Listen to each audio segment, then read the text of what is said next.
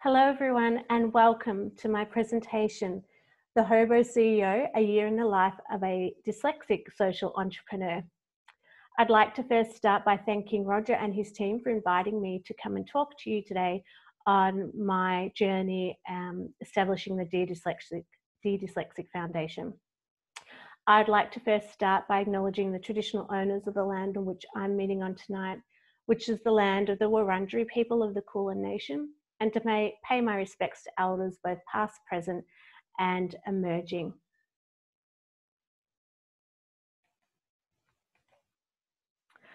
I'm Shay Wissell, and I am the CEO founder of the Dear Dyslexic Foundation. And I'm here today to talk to you about my journey establishing the foundation, and which has led me to create the book, The Hobo CEO. Today, when I speak about the terms dyslexia and dysgraphia, I'm talking about specific learning disabilities, which is the umbrella term used in Australia. But as someone with both dyslexia and dysgraphia, they are the terms that I identify with. So throughout this presentation, I'll be using those terms. I originally trained as a speech pathologist, and then I went on to do my master's in public health and health administration. And I'm currently doing my doctorate looking at dyslexia in young people and adults in Australia. So looking at their social and emotional wellbeing and also their workplace experiences. I was diagnosed with dyslexia and dysgraphia at the age of 27. And when I was diagnosed, there were no supports or services that I could access. And this really led me into a journey of depression and anxiety and in and out of hospital, because I really didn't have the supports in place to help me understand my diagnosis. And even trained as a speech pathologist, I really hadn't heard those terms before. So I felt like I'd really been left on my own to try and manage this disability that I now had. And so that journey led me to establish the Dear Dyslexic Foundation in 2015. And in 2016, I formed a board, and we're now a social enterprise registered and a registered charity. But sadly, my story really is not an unfamiliar story within the Australian context, particularly the challenges that young people and adults can face as they transition from school into the workplace or while they are working.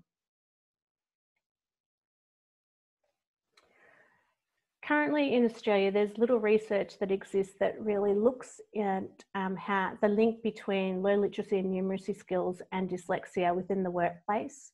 And there's been little research undertaken to look at the mental health and wellbeing of young people and adults who have dyslexia.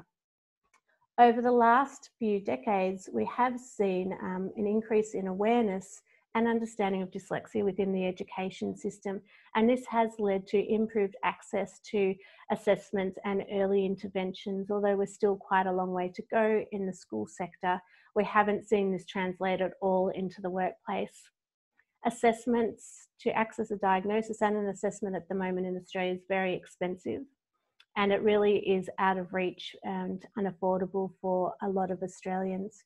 It's not covered under any government initiatives, nor is it supported under any social services that are provided. So we have the National Disability Scheme in Australia, but dyslexia at the moment still isn't recognised under that National Disability Scheme, even though in 1992 it was recognised under the Disability Discrimination Act. So we still have quite a long way to go in supporting children, young people and adults, and really having it recognised as a formal disability where we need ongoing support throughout our life.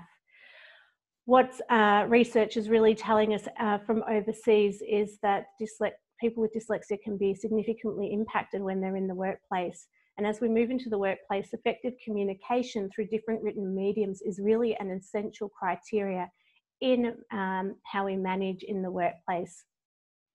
And when people with dyslexia enter the workforce, many of them have to adapt to the complex and numerous demands that are placed on us with little support. So problems can include managing day-to-day tasks or workloads, needing to be reliant on a support person, whether that's a colleague or a family member, having to work back late, or take work home to keep up with the demands of the workload that is put on us. And this is really because people aren't able to disclose at the moment, or they're fearful of disclosing their dyslexia due to discrimination and possible stigma related to dyslexia. And this is research coming out from overseas that strongly associates disclosure with that fear of discrimination and stigma. What's also challenging for people in the workplace is the actual workplace environment. So we're talking about background noise. A lot of offices now are open plans. That can be really hard for us to manage, and putting those assisted technologies in can be challenging at times for people. Due to COVID now, a lot of us are working from home. And so, you know, this shift for some people with dyslexia has been really helpful. For me, I really enjoy working from home where I've got that quiet, I don't have the background noise, and I'm able to concentrate. But what I have noticed and what people have spoken about is now the increased demand on the written material. So we're communicating a lot more through email, we're doing a lot more written work, we have to adapt to a number of different platforms that have instant messaging. So again, you're constantly writing. If you accidentally send enter, your message goes and you haven't had a chance to spell check it. And then you've got to go back and re-edit. So this all takes added time to our day-to-day activities we're already trying to manage working from home.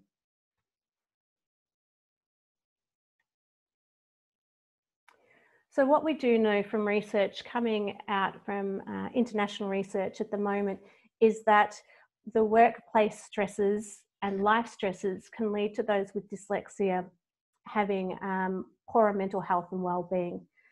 We have seen significant higher rates of anxiety and depression, so it's twice as likely if you're dyslexic to have anxiety and depression.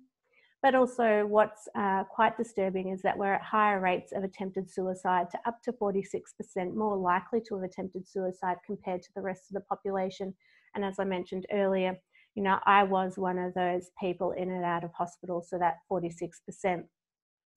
And part of the reason the research is telling us is because people feel ashamed, they feel embarrassed, and they feel that they can't openly talk about their dyslexia.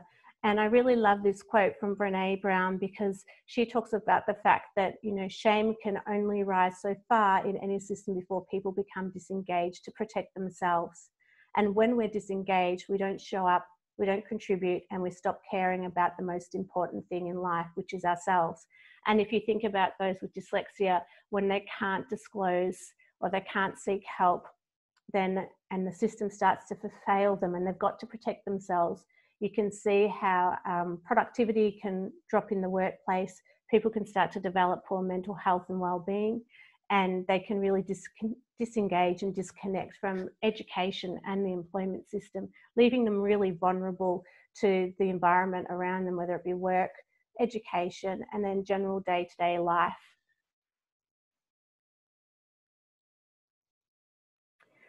So my workplace experiences since I've been diagnosed with dyslexia have been challenging. Prior to being diagnosed with dyslexia, they were challenging. Since I've been diagnosed with dyslexia and dysgraphia, I've always disclosed to my employer that I've had a learning disability, because the fear of being caught out or being thought I was stupid or dumb, like prior to being assessed, creates so much more anxiety for me and distress that I'd rather be upfront. But for me, doing that has caused most of the time challenges in the workplace due to this lack of understanding and awareness. I've been micromanaged, I haven't been offered the salary advertised, I've been bullied and picked on in front of team members because of my writing.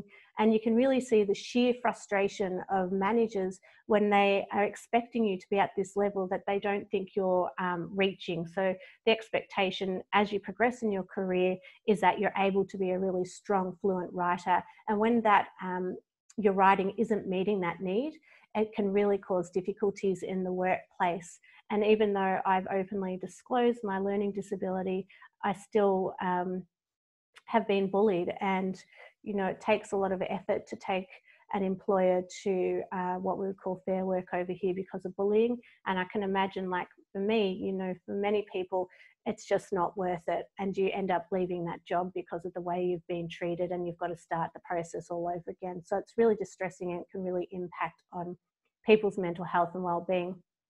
And this is a quote from my book, because when I started my journey around looking at how we could better support young people and adults with dyslexia, I really didn't realise that within the Australian context, there was this reading war going on around phonics and whole language, and how we better support children through early assessments and early identification and interventions. And so I really talk about it as this warfare for me internally, because what I began to realise was that this war that was happening wasn't really something that I needed to be part of. And so it really began my journey looking at how we better support young people and adults across Australia, and to give them a voice and to give them the opportunity to talk about their lived experience, because our voice wasn't in the narrative. It was the voice of the parent, the specialist, the expert, but the lived experience of young people and adults wasn't being heard. And so really for me, I felt like I was entering this new frontier of being able to not just use my own voice, but to give a platform for others to be able to share their voice as well. And so began the story of the Dear Dyslexic Foundation, which I'm really excited to share with you today.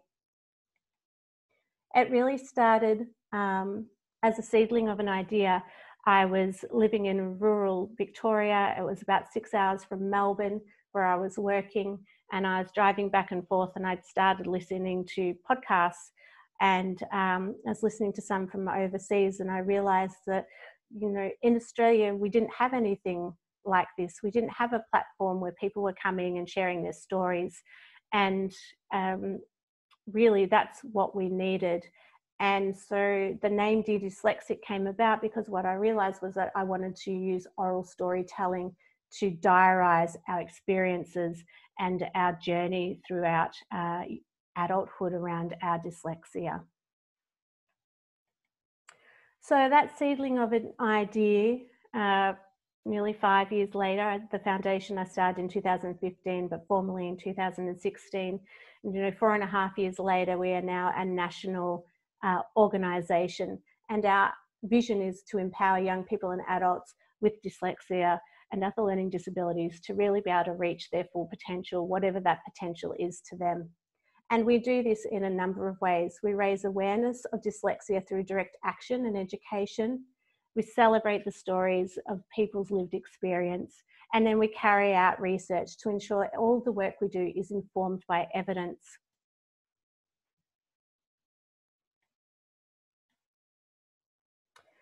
So first off, why a not-for-profit / grassroots social enterprise?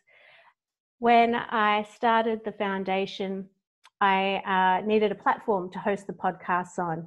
And that platform then became, I needed a website. So if I wanted to have a website, I wanted to make sure I had the most up-to-date resources and information on there. And then that slowly grew into offering services and support that really was lacking when I had been diagnosed. So support in tutoring for people, that peer support that I didn't get when I was diagnosed. I didn't know anyone that had dyslexia. I didn't realise that my dad was dyslexic, neither did he. We didn't know that my brother was, and that dyslexia has progressed throughout the generations, and my nephew now, one of them has been diagnosed with dyslexia as well. So I wanted to have a platform that nationally we could support people. I didn't want to just be working in my state of Victoria, which is why I ended up registering the foundation as a charity. And we have charitable status, which means that we're able to raise funds through donations and through fundraising activities like our annual gala, and also that we could apply for a broader range of grants that could help us run the services and programs that we wanted to offer. And I also truly believe that not just one person can do this on their own, and that it takes a community to create the change that we're trying to create right now. And I also knew I didn't have all the skills needed to be able to run a national organisation. And so it was really important to me that I was able to build a tribe or a community around me that had the same vision and mission and values, but who had the skills to help us continue to grow and grow as we have done over the last 4.5 years. And then recently we were endorsed as a social enterprise. And so what that means is that we're able to not just have our fundraising and donation sector, but what we really want is a sustainable business that lasts way into the future, that's continuing to support not just my nephew's generation, but the generations after him. And so by having a social enterprise, we're able to offer services where they're paid services, that then that money comes back into the foundation, and we're able to use that to continue the business and also continue the peer support and the 1-800 number and all the other activities we do that don't raise any funds.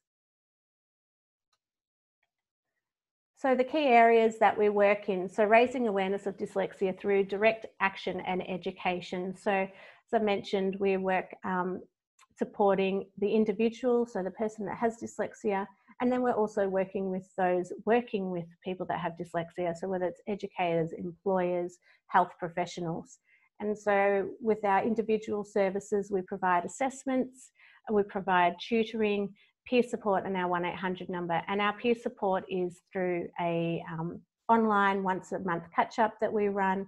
We also have a closed Facebook community where people can come and join and ask questions. And we also have a live Facebook session as well, which I'll talk a little bit more about, but also the 1-800 number, which comes through to a peer. So people can talk to someone that has dyslexia and they're able to get a bit of that peer support and guidance. The training we run prior to COVID was face-to-face, but since COVID, like so many businesses, we've pivoted very quickly, longer hours, long days, long nights, trying to get our face-to-face content online. And so now we run a series of webinars, and we'll be running in the next couple of months boot camps as well. So short courses around a specific topic, whether it's supporting dyslexia in the workplace, understanding what neurodiversity is, understanding legislation. So really putting those upskilling managers, HR, and those working and supporting people with dyslexia, so they have a better understanding of what the needs are for their dyslexic employees or students. So celebrating the stories, we started with storytelling, and this area has continued to grow, and it's really part of that advocacy work that we undertake. So our Dear Dyslexic podcast series is now in its 4th year. We've had nearly 10,000 downloads. We've had 35 episodes. And as this webinar goes out, we will have launched our 36th webinar. And the aim of these podcasts is really to share stories, not just of people that have dyslexia, people that have a neurodiversity. We've got experts as well, giving tips on how to support people with dyslexia, particularly in the workplace. And this has just grown from strength to strength, and I've just been blown away by how much it's grown and the international following we now have. I remember when I launched our first one, and I sat there with my mum saying to her, I don't think anybody is going to listen to these. I've wasted all this time. And day by day, month by month, the downloads have grown and grown. And, you know, it's just so exciting to see the reach we're having, not just within Australia, but around the world. Our Question This series started because of COVID, because we really wanted to be connecting as much as possible with our dyslexic community. They are a vulnerable group, particularly during this time. We have a lot of people that are self-employed, that work for them, that run their own businesses, that are artists, creatives, and they're really at risk of the impact of the closures that happened because of COVID. So we wanted to try and be able to reach out and connect to them as much as possible. So the Question This series has a fellow dyslexic come on to talk about what they're currently doing, how they're managing during COVID, and it's a live Facebook post, and people are able to come and ask questions if they'd like to around the topic that we're talking about. And from August, we're launching a mental health series as well. So once a month, we'll be talking about how to support your mental health and wellbeing, and some tips and strategies to do that, particularly during COVID. But as we are a community higher risk of mental health and wellbeing, it's really important that we're putting out as many strategies and supports for our community. We also have a blog series. We teamed up with Ross Duncan, who's from Scotland, and he is our blog writer. And together we publish a blog once a month from people from all around the world. And Ross has been fantastic to work with, and it's really been encouraging to be able to work with people internationally around how we grow a global community that's supporting people with dyslexia. And you might think, oh, blog, that's reading. Our website has, like many now, the function to read back. So everything on the website you can listen to. You don't have to read. And through our text-to-speech, it's in up to 40 languages as well. We also conduct research with La Trobe University. So as I mentioned earlier, I'm undertaking my doctorate, and this is the first of its kind research in Australia, because everything we do, we want it to be informed by research. It's extremely important, and it's important that Australia starts to lead the way in some of the work that's happening across the country, not just the work we do, but the work coming out around children and adolescents as well. This is another excerpt from my book. When you realise that it's not you that needs to be repaired, it's the world that needs fixing. Only then can you become your true, authentic self.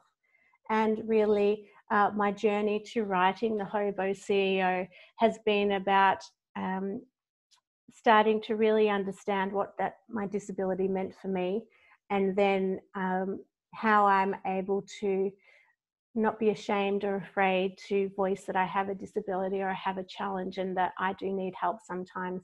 But, you know, we all need help. No one's perfect. We are all imperfect, and we're always trying to improve. And I think that it's really important that, particularly in the workplace, we realise that people come with many strengths, but also many challenges, regardless of whether you have a disability, a learning disability, a mental health illness. You know, it doesn't matter. We all need support in different areas within the workplace. So that led me on a journey to write my book called The Hobo CEO. And really it's a snapshot of a year in the life of what it's been like for me as a social entrepreneur, and some of the trials and tribulations of running a business, and also how you manage a learning disability while you're running a business, and some of the difficulties that people may have because of it. So some of the key lessons I've learned throughout the last 4 years that I talk about in my book is really know your why. And why are you running a not-for-profit or a social enterprise?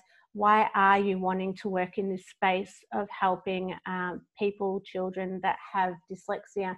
And for me, my why has always been really strong. I've always wanted to serve others, and I want to live my true, authentic self. And I feel that the only way I could really be my true, authentic self was actually by starting my own business, where I didn't have to be afraid of saying I needed help. I didn't need to be afraid of recruiting team members, where I knew we could all support each other's strengths, but also their challenges.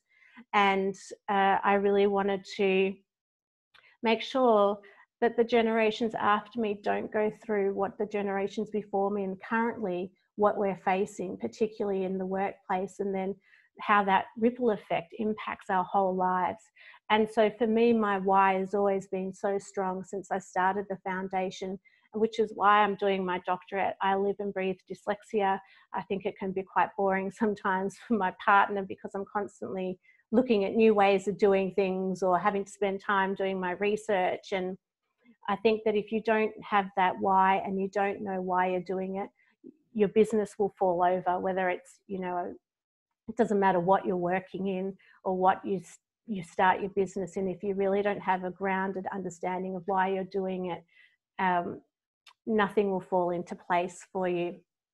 I think also one of the important things is how we've started to shift the narrative through storytelling. And I've spoken a lot about the podcast tonight, but it really is around opening up the floor for a variety of people to be able to share their stories, because we all have a story, we all have a lived experience. And I feel for too long those with dyslexia have had to hide, and their voices haven't been heard, and they haven't been able to stand up and say, I'm proudly dyslexic, I'm a dyslexic warrior, or some people I talk to talk about wearing their dyslexia as a badge of honor. And sadly for many people in Australia, they just don't feel that it's a badge of honor. They don't feel that it's a strength or it's a superpower. They feel that the world currently is disabling them and they're not able to achieve because the world around them just doesn't understand how to accommodate them so they can achieve. So it's really important around changing the narrative and shifting the language and the understanding around dyslexia. And so this book really talks about how you do that, but also the theory or the technical side of actually how do you set up a podcast. When I first started, I was so naive to it. And I think if I had understood how much work was involved in establishing a podcast, I may not have done it. And so, listening to 3 podcasts and deciding that's it, I'm going to do one, may sound quite crazy, but sometimes you just have to dive in. And that's not business advice. That's my own personal advice around sometimes if you know too much the detail, then you may be put off. And so for me, it was a trial and error in learning, what platform did I use?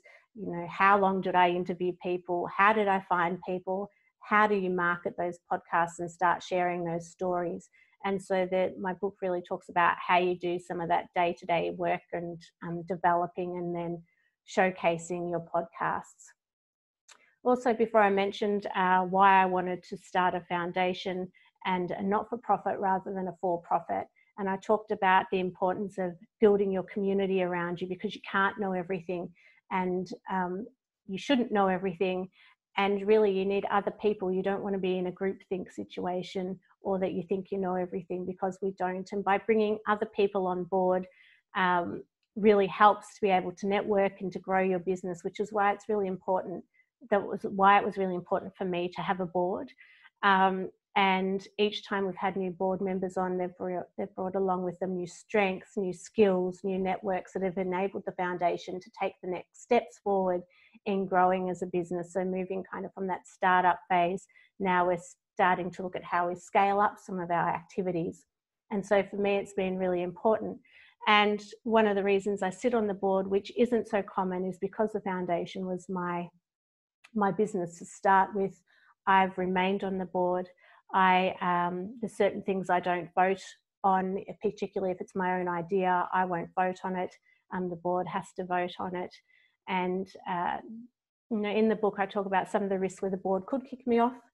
And then I would not be the CEO of the foundation anymore, but also the strategies you put in place to make sure that, that doesn't occur and that you're having that open dialogue ongoing with your board members around your vision and your mission and what you're really wanting to achieve for the business and for the community that you're serving. One of, I think, the most important chapters is around money, and particularly, when people start off in business, particularly women, 50% of women don't get paid or aren't paying themselves. And for me, it was important to talk about money so that we're not scared of it, that we need to understand it. And for someone that has dyslexia and dysgraphia, my maths is quite impaired, even though I don't have dyscalculia. I really quite struggle with maths. I've struggled managing my finances day to day. And so when I established the foundation, initially it wasn't about making money or how do we manage money. It was, I just want to share stories and I just want to do podcasts and I want to change the world through doing that. But as we grew into this business, I really had to start learning more and more around understanding the finances. Even though I'd studied finance at university through my management course, putting that theory into practice can be quite challenging. And so as someone that's dyslexic, doesn't read things properly, making sure I've had the right people in place to help me so that we can grow the finances, we manage it well. And as a not-for-profit, we're extremely accountable to the governing body, so the Australian Charities and Not-for-Profit Commission. And so we have to make sure that our finances are in check all the time. And so this chapter really talks about trying to remove the fear of money and to remove the the cloak of silence that people have around money, not wanting to talk about how much they're making, not talk about how much they're not making, particularly as a startup, you know, we're not making much money. And one of the really strong values of being a not-for-profit is being able to get that financial support from our donors and from our fundraising to help us with those operational funds that are really hard at the beginning of a startup. And unless you're taking out money against your business, you know, then it's really, you've got to look at alternative funding streams. And so for me, having a board, having that fundraising capacity has been really important, but also having a really good understanding of where the money's coming from, where it's going out.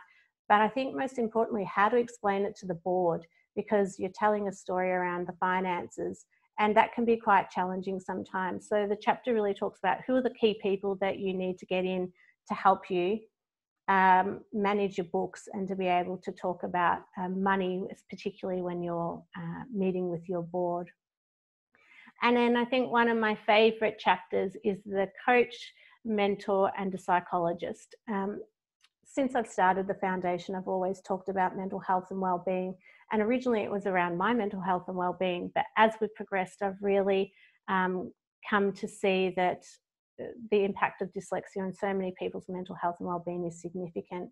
And so this chapter was really talking about, as a business, it's really important to find a coach. And at one point I had a business coach, I had a mentor for the business, and then I had my psychologist. And those three people were really key in helping me progress the business. My business coach really helped me start to understand the structures of money and what structures I need to put in place.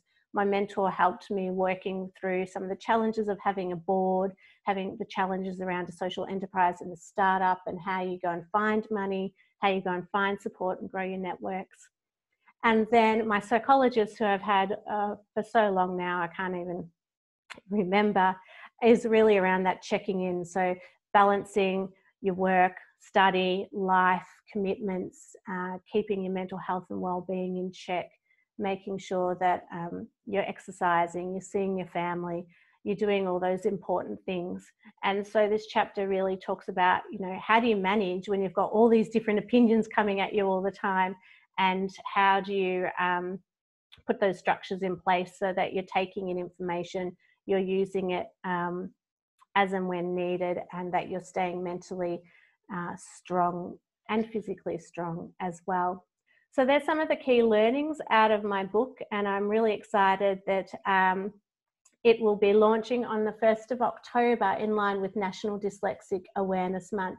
And every dollar raised will be donated to the foundation to help us keep going in the work that we're doing.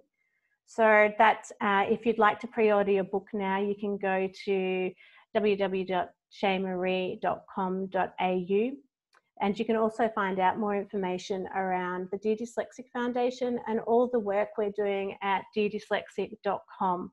So I really hope that today's webinar has given you some insights into how we set up the foundation, the why around why we set it up, and then some of the different things you need to think about when you're looking at starting a business or a not-for-profit, the reasons why you might go for a for-profit or a not-for-profit, and really the importance of building that tribe and that community, because we can't do it on our own. We shouldn't do it on our own. And we really need the support of everybody so we can start changing the narrative, not just within Australia, but across the world. So we really can show the strengths of those that have dyslexia, not just the challenges, and how together we are so much stronger than if we are alone. So I thank you so much for coming to listen to this webinar, and please send me an email or head to our websites if you want any further information. Thank you again to Roger and his team for having me, and all the best to everyone else that's presenting at the conference. I'm really, really so pleased I've had this opportunity to share what we're doing in Australia. So thank you all, and goodbye.